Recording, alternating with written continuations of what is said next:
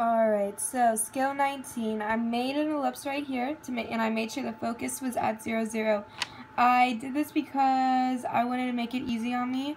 I knew a squared minus b squared is equal to c squared, and c would be the focus. So I just chose some easy values right here. I made my a value 25, or my a squared 25, and my b squared 9, and my c squared comes out to 16, which is the perfect root of 4. So I just made sure that my focus was 4 away from the center, and I just shifted it over 4, so the focus would be at the center right there. So this is how I just found my values, really easy. So here's our polar equation right here that I need to figure out. So in order to find the r, all you have to do is make a little right triangle here, and I know this is 4, I know this is 3 right here because here are my vertices, and so that just is so that's going to be 5, because 4 squared plus 3 squared, square root of that is 5.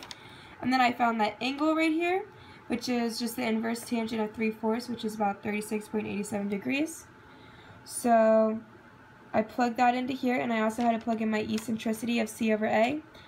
C is 4, and a is 5, which is going to be 0.8. So I plugged all of this in, solved it out, and solved for k, which is about 2.25. And then I plugged it back into my equation right here, and here's going to be my general equation for the ellipse.